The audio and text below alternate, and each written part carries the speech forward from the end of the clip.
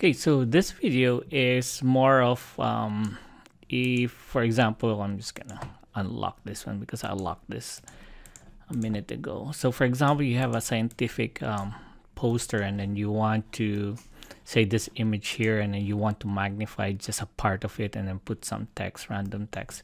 So here's what you're gonna do.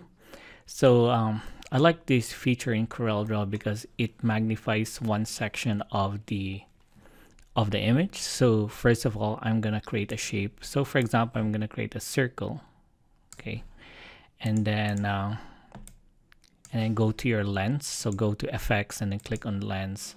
And when you click on lens, now this dialog box will show up, and then there's a lot of options here. Say if you're gonna go brighten, so it just brightens that part of the image. And what is amazing here, because if I move this around, I can still do it to other parts of the object or the image.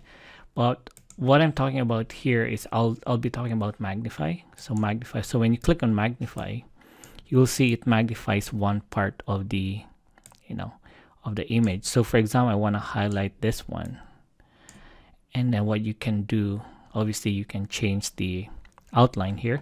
I'm gonna make the outline, just gonna double click on this. I'm gonna make it thicker, say 3 millimeters, and then I'm gonna click on this. I'll just make a sample of the color here and then click OK. That's too thick, so I'm just gonna go back to say 1 millimeter, and that's good, right? So now, like this one here, it magnifies a part. It's like a magnifying lens, right? But say I want to highlight this one because I'm gonna put a description underneath of that one. Now to freeze this, it's really easy. You click on frozen, and then now if I move it over, it's not gonna magnify a part of the image because it's already frozen. So what you can do, you can move it over here, right? And then of course you can also use the Bezier tool. Say you want to show this is the bigger part. I mean, this is a magnified part of this object here. So I can make a line, and then I'm gonna go there, right? Now to make it consistent with my outline, I can go here, and I think I use 1, but then I want to change the color to make it this one. I go back here, double click, 1 millimeter, that's fine, but the color is different. So I click on the color dropper and then just sample that and then click OK. Okay, and then what I can do too is I can put an arrow there. So here is the start of the arrowhead, and click there, and there you go. Okay, but you can always change the arrowhead. Say for example, you don't want that arrowhead, you want just like a simple dot, you can also do it that way. It's up to you. Now you're also not stuck to circle. You can also use a square. So for example, I'm just gonna do it here, and then to make a shortcut, what I can do, wait, I'm just gonna do it this way first. I'm gonna magnify this. Okay, I'm gonna go to lens, so I'm already in lens, and I'm just gonna, okay, so I'm gonna magnify. So magnify here, and that's the magnified version. Say for example, I want this magnification.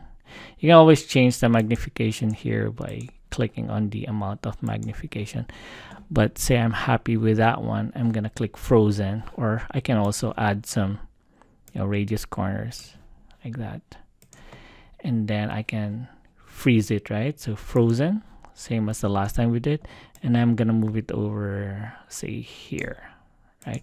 So this is the magnified part of this one. Now to do it quickly, to get the properties of this one and put it here, that's easy too.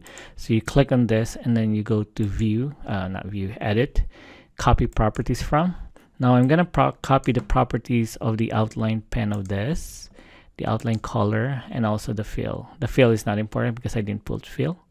And when you click OK, now you just choose this one here, and there it copies the property of the outline and the outline color. So that's kind of like a shortcut. Now the only thing I have to do is put this one. Now to make it faster, I just duplicate this.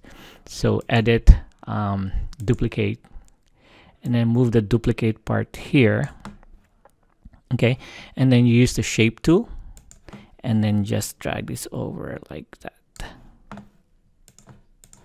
and that's it. So it's magnifying this part of the image, and that's great for scientific illustration or scientific poster. Very simple and very powerful.